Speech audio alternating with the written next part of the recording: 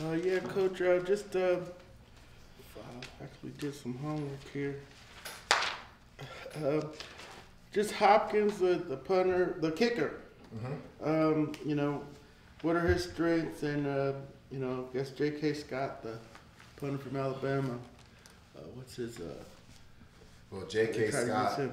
I'll start with him. J.K. Scott, right-footed punter. Now, he's a unique deal because he gets great hang time on his punts. We're timing 5.5s, 5.4s, and there's not a lot of opportunities for returns. And when people do take chances, they get the bare minimum on the returns. I believe that the Chargers have the #1 punt coverage team when it comes to yards per return. So it's going to be a great challenge. He does get the ball outside the numbers, but that's the unique thing about him. He's long and he gets the ball up in the air, and he allows his coverage units, his team, to get downfield to force fair catches. And then with Dustin, I know he's been down. He had a great game versus Denver when he made the field goals and the game-winning field goal. We'll see what his status is, and whoever they put out there as the kicker, we got to do a great job putting pressure on the kicker. It looks like Carter's playing the slot and also doing the returning for them. Oh, yeah, he's a dual returner. Plays, punt return, kick return, shifty. He's been on multiple teams. He's done a great job on multiple teams. I believe he's averaging almost a first down on punt return when it comes to each return that he has. So he's getting their offense a first down, which is great for their offense and with the weapons that they have on their offense. And he's expanded his role in offense, but he's dynamic with the ball in his hands. When he's fearless when it comes to returning the ball. So he will catch the ball in traffic. Our gunners and our punt interior, we have a great challenge this week versus him. So we're excited for the opportunity come Sunday. I can rewind a little bit. The conversation you had with Coach Smith after the DJ Moore penalty, you're trying to decide, do you want it on the kickoff or do you want it on the extra point? Was it a close decision, or was it pretty clear cut from your perspective? Let's push the try back and take our chances that way. When Coach Smith and myself, we have those discussions. My job as a coach, and this is what I signed up for, is to give him the information that I believe will be the best, for that situation. And looking at it, 12 seconds left in a timeout, if we do push them back on the kickoff and they don't kick in out the end zone for a touchback, time is everything for us. If we were trying to put ourselves in a position if it's a 1-point game. So, putting him back and knowing his history as a field goal kicker, I just wanted to provide that information to Coach Smith, and Coach Smith made a great decision, but putting him back and being in a position where we could, still play the game. So when you talked to Arthur, you knew Ed Pinero's numbers from 48. Yeah, that's the information you're giving him there. He's such and such from this distance. Yeah, Coach Smith and myself, we both speak about that, and that's something that we talk, and that's the information we have throughout the week. Whether it's our scouting department, Coach King, Coach Hoff, and myself, we go over that information throughout the week, and we provide that information to our players and also to our head coach. So when we get in those situations, we are prepared for that opportunity to make the proper decision when it comes to what we want to do with certain situations, when it comes to whether taking a penalty, whether it's on the PAT or if it's taking it on the kickoff. And that was a great opportunity for Coach Smith and myself to talk through the situation. And again, I give a lot of props to our head coach. He did a great job with the decision-making on Sunday. And it was a pretty clear-cut decision from your perspective. You think that was – it wasn't like, we could go either way? I think time is the biggest variable when it comes to that. When it comes to time, if we have more time, then, hey, let's take it because we could have better field position. But when you only have 12 seconds left and you're trying to get yourself in position to kick a field goal, that was the biggest variable. Let's say if there was 50 seconds left, maybe you take it. Yeah, it's a different conversation. So I think that was the biggest variable for myself when talking to Coach Smith about that. Obviously, you're limited in terms of how much time you have to make that decision, but how much time do you have? Obviously the refs are wanting to move the game along, but how long did you have to kind of discuss it? I wish somebody had a stopwatch there for us or something. But again, it goes back to more prepared and more organized you are as an individual. You have a clearer mind to talk about those things and come up with those decisions. So my job as a coach is to make Coach Smith's job as easy as possible when it comes to when making decisions and providing them with information. So it seemed like it was I don't know, forever. I was like 15, 20 seconds. But those things, you got to be on it when it comes to that. And that's what we get, that's what we signed up for. And it was a great opportunity to be able to, have that discussion with Coach Smith. And again, he made a great decision when it came to that. Does a game like that illustrate the value of having a virtually automatic guy like Youngway in there because you see their side misses some, your guy hits it dead red, and you come out with a victory. Does that kind of underline his value and the value of a player like that to an NFL team? It speaks volumes. Yeah, I mean, he's very valuable. It speaks volumes to, our kicker, Koo, Young Wayne, when it comes to that, because of his mindset, his process. He's really process driven. He's not real big into the results because he knows the process will lead to results. So when it comes to like them trying to, call a field goal and freeze him, that doesn't bother us because we know what he's about. We know his mindset, his approach to the game, and how process oriented he is. And he takes one rep at a time. So it's very valuable to have a kicker and a player like Koo. And then going back to our specialists too, our other specialists being able, in order for Koo to kick the ball has to be snapped, with playing with your head between your legs and snapping the football, my bad. And then, Bradley doing a great job holding, whether we had the end of game kick where we were up 6 points and then at the end of the overtime having the 3 points to take the lead. Those are hard jobs to do. If we want to go out there, like any of us go out there and go hold the ball while you got a kicker coming full speed to kick it, that's a very stressful position to be in, whether you're snapping or holding. So give credit to those guys and then the protection so Koo could just focus on doing his job. Bradley and Koo both mentioned post-game that it was Liam's first situation, in a game-winning situation. Did that thought go through your head before the play at any point? I hope he's okay with this. I hope he doesn't. No. And I remember you guys talking about last year, like somebody asked me if I was nervous when Koo kicked the game-winning field goal. It was like he had 3 of them last year. No, because we're process-driven. Whether we're kicking a PAT or the first field goal of the game or if we're kicking the game winner, the kick is a kick. And our guys are prepared for those opportunities. We can have awareness about the situation, but we can't get fixated on the situation because at the end of the day, it's about the lost starts. The basic fundamentals, pad level, blocking, tackling, snapping, catching, kicking. Those things all matter during that play. If you get fixated on hey, I hope we win this game, I hope we make this kick, then you're not focused on the technique and the particular, assignment at that given time. So to answer your question, no, because we're prepared for those opportunities. We work those situations, and it's all about our basic fundamentals when it comes to that. And it's being brilliant with the basics right there. And given that Josh is coming here, Harris, and you all went to Bo, he got hurt, and then how's Lim doing as the long snapper this year? That's an important position. Yeah, it's a very valuable position because you only have one on the roster, and there's only 32 in the NFL. Just like the kicker and punter. He's been doing a great job, and he continues to get better with reps. Great job with a snap location, snap velocity, protection. He's getting better each and every day, and he's gaining that more and more confidence in the scheme and in the system. And it's great to have veterans like Koo and Bradley and even Bo being around in the building to help him with his development. So his best days are yet to come in his profession, and we're excited for him. He's shooting it back pretty good. Oh yeah, you want to go catch a couple after? Nah. All right. Good. Put on some pads, right? It seemed like earlier in the game, Troy almost got to another punt. Obviously, he had the block in Los Angeles. Mm-hmm. I think he's come close a couple more times. Can you just kind of talk about the threat he is in those situations? And then he is rare, acceleration, speed for his size, and he's doing a great job. We talk about in our room, great plays are made from great effort, and he shows that, day in and day out with his effort.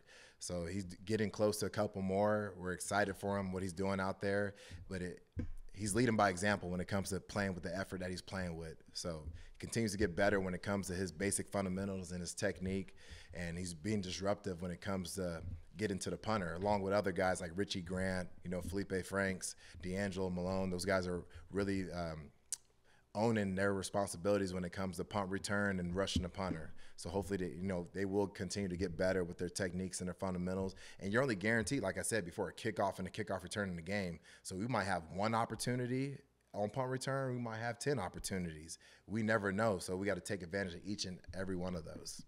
How are the preparations going for getting ready for the Chargers? Yeah, well, obviously, second day in for us and another situational day. No different than it's been in the past weeks. The one thing, obviously, when you look at the Chargers defensively, obviously familiar with the head coach, worked with him before. Schematically, obviously, he's got those guys, and he's had different guys in and out of the lineup, and he's got those guys playing. Especially, they'll be ready coming off a bye for us, and we'll have our work cut out for us. When y'all decided to sign Marcus, it was a second chance for him with Arthur. What made you think it was going to work as a second chance, and when did you start? And what points of data did you get along the way to make you think you made a good decision? Yeah, I can't say exactly how Art went about the process, in terms of chances and everything else. But for me, when you go through the market, I had obviously never worked with Marcus before. Seen him play, been on the opposing sideline, seen him in cut-ups. And you see a player, obviously, who's, still in his 20s, who's got playing experience, has done great things. College, got to the NFL, experienced some really good things, went, through a roller coaster of different things, so seasoned. And, when it comes to, looking at the quarterback spot, I don't think it's one size fits all. And Marcus provided an opportunity for us offensively to go in different directions and expand on different things that we thought best fit us. And so obviously when Marcus had a chance to come here and he signed here, we got to work as an offensive staff to make sure whoever quarterback was going to be behind center, we were going to try to work to the best of their ability. Are there moments you see, not necessarily on Sundays even, but during the week, where you see a veteran guy who has a second chance? This is not a rookie. This is a guy who's been here before and maybe has learned from X, Y, or Z in his past. Yeah, that's the great thing about being in this league in a certain amount of time at the quarterback spot. Right? You have a chance to grow in different spots, even though when you're not playing. And so his time in Tennessee, and then he goes into the Raiders organization, and he gets a chance to sit back and look at another guy playing and then being coached by other people. And I think you take something from everybody at the quarterback spot, from your coaches, from the different players that you're either in the quarterback room with or in the locker room with. And you can tell, again, not privy to Marcus before this experience, but a guy, I've been around a number of veteran quarterbacks. He's along the same lines of, he has an idea of what he knows he does well. He has an idea of what he needs to work on. And then you kind of worked in sync with each other to make sure that you try to accomplish those things in the physical and mental side. Since Cordero's been out, you've gotten a good look at Tyler and Caleb and how they've been able to handle this running game. With Cordero coming back, whether that's this week or in the future, does that change your plans at all, just considering how well those other two backs have played in terms of being able to use all three of them in a committee of sorts, I guess? Yeah, I wouldn't say it changes anything. I think you've heard me up here before say, if you have a helmet on Sunday, we're going to try to find a way to use you to the best of your ability. It's no different if CP's back or not back. We're in a situation where it's our job as coaches to understand the roster that's going to be up. It's obviously part of my job to make sure that we put those guys in the best position. And the way I see it is, if he's up or he's not up, it's about getting everybody who has a chance to play, putting them in the best position to be successful.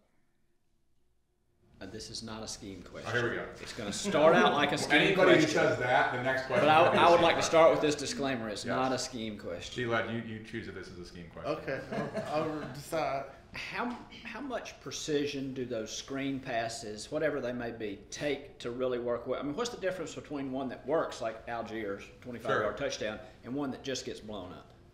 Not a scheme. You don't think so? Nah. I think you guys are working together. It's Right? execution question. Let me talk in a 10,000-foot view on the screens. Yeah, I mean, that there is a somewhat of a thin line in terms of success and failure on the screens, right? There's some times where you have the back exactly where you want them, and the D-line doesn't cooperate with you, right? They read out of it. And again, sometimes it's just about where the game is going momentum-wise and how the defensive line's playing. Other times, right, the reality is you might have had a great call on, and they were able to read out of it. I think more than anything else on screens, it's about the timing in which the offensive line and the running backs are in sync, as well as what you're getting defensively. And I think there's a combination of both. There's some really good screen teams around the NFL, and there's some that, for whatever reason, aren't as good. And the ones who are typically good, have a plan in place on how they want to do them. They typically call it in certain situations. They're not necessarily predictable, but they do stress the defense. And so when you look at the certain screens, and we evaluate each year, every place I've been, you do a screen study, right? At the end of the season, you're like, hey, you study other teams around the league. But there is a synchronization that goes with having a screen be successful. Everybody from the back to the quarterback to the offensive line to the wideouts making it feel a certain way.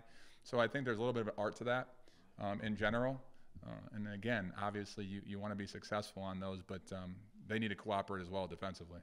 And that synchronization just takes a bunch of reps, just takes time. Is there any magic sauce there? Right. It goes back to something that guys have a true understanding of timing on screens. Every screen is a different time.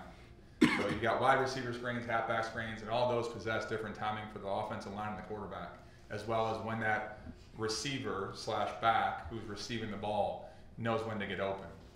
And the more obvious you are in those, right, the more the defense can sniff it out, especially at this level. And so you obviously want to make it look like something different. And I think for our standpoint, it's a constant daily when we're on the practice field working on not just that, but other fundamentals that involve that. It seems like your downfield blocking has been really good, whether it's in screens or just in yards after the catch. How much of an asset has that been for you guys, turning maybe shorter passes into more extensive? Yeah, it's a good question. It goes back to intent and style of play, I believe, right? You can say, I've been around one or two times here where you get around a certain offense and you preach and you preach and you preach about, how you want to play. And then sometimes it's just words and the actions don't necessarily follow. And then you get in situations where, less is more with the words and you see the actions, and you have a situation where you have a style of play in which you want to play football and everybody's bought in and they see the results and they see how it all works together. And I think when it comes to the downfield blocking situation, receivers don't get enough credit at times for being complete players. Not just everybody looks at the receptions and the targets. And I think that does an injustice to the position, that there's a much more, specifically what we ask, there's much more that goes in just statistics for us. And the level in which these guys are competent to get the job done when the ball's not in their hands is being just as highly evaluated as if when they have the ball in their hands.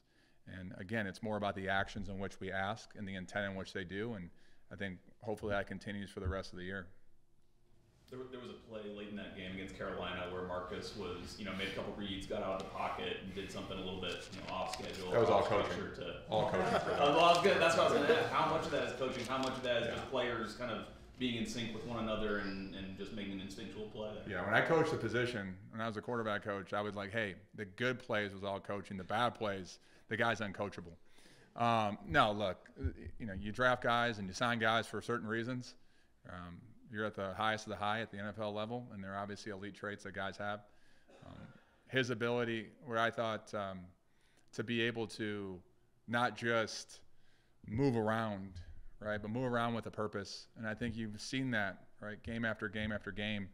Now guys are working with him. They're on the same page. Guys are getting a better feel for, how we play and how Marcus plays. And, hopefully, right, we're out there practicing, but hopefully that continues for the remainder of the year. Can you just speak on Demir Bird through the last 2 weeks and what he's been able to bring to the offense? Yeah, so, Demir's a veteran. He's been in different offenses. He has shared experiences in terms of, playing and then having to work his way into a rotation and then take advantage of opportunities in which when the ball presents itself, or making a play down the field in which he's actually blocking for others.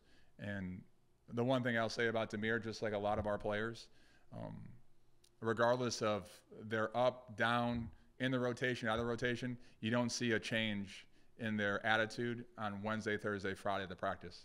And it's an attribute to the professionalism that guys possess, not just Demir, but others. And you love when guys put in the work, they get an opportunity, and they take advantage of it.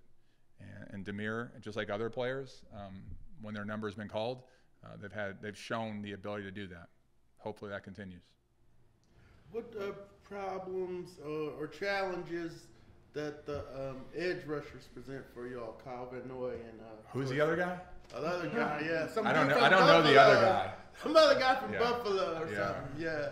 I'm not familiar with that guy's number. I think it's 51. Yeah. I'll make sure I say hello, exchange Christmas cards before the game, tell how much I appreciate our time together. Look, great players on defense. We can talk about Khalil. Again, similar to the Aaron Donalds of the world, like what else can I add that hasn't been said about him? When you talk about the rest of the defense, though, here's what I will say. You've got a defense that does a great job pre-snap of applying pressure to the quarterback and the offensive line by giving different structures and different looks. By doing that, right, they make the offense kind of what the offense tries to do to a defense, right? We try to give you motions and different things pre-snap to get you to think. And I think this is what Brandon does a really good job of. He's obviously he's been under the tutelage of some very good coaches. He's taken that, and he's done his own thing with it. So our work's cut out for us. You've got a secondary that reacts and sees the ball well. You got linebackers who come downhill, and they're going to add the physicality. And you got a front that knows how to mix up the different structures. And I've worked with a few of those guys. I know what they teach, and I've got the utmost respect for those guys. One of those things where it's long hours for the player and for the position coach trying to crash course it, or do you just let the assimilation to the team kind of flow more? I'm not sure I can answer your question. It's just what you got to do is find out, okay, where he came from, what they did while he was there, what similarities does that have with what we have, so that can we use him in those ways because he already kind of knows it, rather than, because you may have the exact same coverage, but it's called something different. One cover three could be called cover three. Another one could be called solid. Another one could be called trace. And they're all cover threes. But he may have come from a system. I know Spags at Kansas City, because Spags coached for me at Baltimore, was my secondary coach. So there's some similarities in some things. But, you know, and it's also nice to know somebody like that you can talk to and ask him about him and say, what is his best attributes? What's he do well? What's he have to work on? And so, you know, don't go out there and try to teach him something that he hasn't played in the course of the last couple of years. So, you know, it's a little bit of both. It's get him familiar with what we call things, and then us familiar with what he can do. So don't try to put him in a tough spot. Don't ask him to try to do things he can't do right now. Doesn't mean he can't do them, but right now it might be difficult. You can't crash course the whole, what we've just done in, you know, 15 weeks in 2 days. So it's just, and the other thing is you don't want to overload them. And then if you overload them, then they're sitting out there thinking, what am I supposed to be doing while the guy's running by him?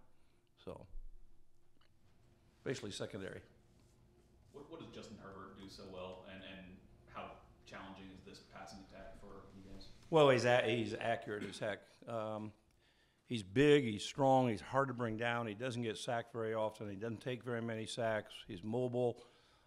I mean, he's not necessarily a guy that's just really looking to run. He's not doing that. He wants to throw it. He wants to be a pocket passer, but he will run, and he can get away from you. You know, like I say, he doesn't take very many sacks. I mean, he hangs in there, and I've seen him throw some completions while guys draped all over him. So he's very accurate. I think he's very smart. I think they got a great system that he fits in very, very well. I think I give them credit too. They do things to help all quarterbacks, but he's an exceptional talent. He's one of those new young quarterbacks like Allen and him, and that are coming along that are just they're the next Peyton Mannings and Brady's and those guys. They are. I mean, they're good. They're real good. We talk a lot about arm strength. Does it make a real practical difference in the back end when you're facing a guy who maybe can zip it a little bit faster or a lot faster than the average guy? It's more about the release than it is about the velocity of the ball. Well, because like when you watch Aaron Rodgers, what makes Aaron Rodgers special is he's like this and the ball's gone. You know, then there's other guys that come back and they wind up. Well, if I wind up and I'm really good in reading that, I get a better break on the ball. It's when that ball just gets flicked and there's something on it. You know, it's not just I'm flicking it out there and it's kind of floating. You know, the guy, that makes the difference. It's more to me about the delivery and the quickness of the delivery than it is about the actual arm strength. All the quarterbacks have strong arms. I mean, you back there and you watch guys in pregame and you're watching a guy going, man, that guy throws that's a pretty ball. You know, it's tight spiral, it's in there. But it's more about the ability, if you're playing zone, man doesn't really matter, you're on the guy. But it has more to do with the delivery and how fast the guy's release is. Aaron Rodgers is exceptional. I heard Josh Allen say the other night, they were interviewing him or something, and he had stolen something from Rodgers a little bit on how to deliver a ball that way while facing this way. And so, and that all of a sudden that's normally you're sitting there as a defensive back and the guy's looking this way and you're starting to lean that way, and then all of a sudden that ball's out the other way. So if the guy has to turn to throw it and do it, well, hopefully you can turn and do it. But if all of a sudden the guy can just flick it and still get there just as fast, that to me is the biggest difference in quarterbacks. Seems like you had Jalen Hawkins back this week. Can you just talk about what you've seen from him, his development, especially over the course of this year, and just generally what he means to your defense? Well, I think he's, we always thought he was a physical player. He really studies. He's really trying to be a complete safety and knowing everything, knowing, communication, the whole thing. And I think he's really grown in that way a lot. Before I thought he was more like, I know what to do, but I'd really rather have somebody else tell me a little bit and kind of take charge. I don't think that's true anymore. I think he's just as much to take charge as Richie is, or Eric, or whoever else is back there. So I think he's really progressed that way in just knowing the defense, knowing what we want, and communicating it. With Dean gone, you've got to find some more depth at safety. Do you look for that, with the guys, with practice squad guys, or with guys that maybe you've cross-trained? Both. Yeah, there's guys in there that have played nickel and safety that we've cross-trained a little bit. You always do that just in case of emergency, because if all of a sudden in a game you lose two guys, you can't pull somebody off the practice squad during the game. Somebody's got to kind of know how to go in and do that. So in our case, we've got some guys that have cross-trained there that could be in that role, and we've also taken some guys this week, and we're working with them, the practice squad guys that could get elevated. They might not. I never know. We got a plan for everything. Art's the one that has to make a decision at the end of the week of who the guys are that are going to be active, and it may be a situation on offense they need an extra dude, and you can't have that guy, and maybe you can have him. I don't know. And then special teams is involved, so that's always that's Art's decision at the end of the week. And we just try to get them ready, and hey, who he says we have, we have. They've got two rookies starting on the offensive line. They've got their couple starters that are usually they're out. What does that mean for the defense as far as getting pressure? Just got to beat them. It's just, to me, the guys, what game are we in? 9th? They ain't rookies anymore. I mean, at what point in time you quit being a rookie? So to me, it's like we got AK and we got D'Angelo. What are they? Well, I don't think of them as rookies anymore. It's your 9th game. You're not a rookie anymore. So to me, they've seen a lot of defense here in preseason. They've seen a lot of defense here in 9 games or whatever it is. That rookie stuff is so, to me, overrated. If they weren't real good, they wouldn't be there. That's the way I'd put it. Everybody talks about this guy, that guy, this backup. If you're an NFL football player, you're pretty good, period. If you're one of the 53 on any 32 teams, you're a pretty good football player. It's the way I look at everybody. Coach, how do they blend the receivers with the running back, Eckler and Allen? Allen's back, I guess. Williams and Carter started their last game. Looks like Eckler's getting a lot of touches. He's a good player. Mm-hmm. Okay, to me, it's similar, to Kamara. You got a good football player. The guy's a good running back, and the guy's also a good receiver out of the backfield getting the ball. It's kind of like when we back in New England, we had Kevin Falk. Get him the ball. Get him the ball in space and see what he can do. I mean, he's I don't think it's any rocket science. You got a good football player. Why would you pigeonhole him and just say he's a running back? This guy can do a lot of things well, so they're going to get him the ball, and along with the receivers, and the quarterback's good at it's always tough too, trying to take care of a running back while you're trying to take care of receivers out there. So sometimes that's they can get a pretty good matchup on a linebacker or whoever it might be. So I mean, the guy is really a good football player, has been. Are there any coaching points that you give it to players at this level when you are facing a guy like Austin Eckler, who's a smaller, chippier, but still very elusive back, versus a bigger, more physical, powerful back, just in terms of the approach and trying to take them down? Try to get them some help. try to not get too many one-on-ones if you can help it. Just the biggest thing is try to take the air out of it. a little bit sometimes, because what happens is if you try to play, everybody thinks, well, I don't want to get up too quick on him because he's quick. Well, that's kind of not necessarily always a good approach, because if I'm playing off of him at 5 or 6 yards, I'm probably not going to get him on the ground either. He's still going to become quick the closer I get to him. So if I can somehow take a little something off of him, get my hands on him, those kinds of things, it's just like a receiver. I mean, if you got a really quick receiver on the line that can really get off the line, if you don't get your hands on him, then you got no chance. If you try to play off of them, they're gonna outquick you. If they're quicker than you, they're quicker than you. So how can I negate that? Well, I can get my hands on them and try to stop the quickness before it gets started. So, that's easier said than done with a running back, because you also still got to play the run. I mean, we can't have somebody sitting up there playing him in the pass all day, and then they run the ball on you, and then linebackers are usually off at 4 yards depth or something like that. It's hard to get them up there on them. So you got to keep it mixed and not do the same thing all the time.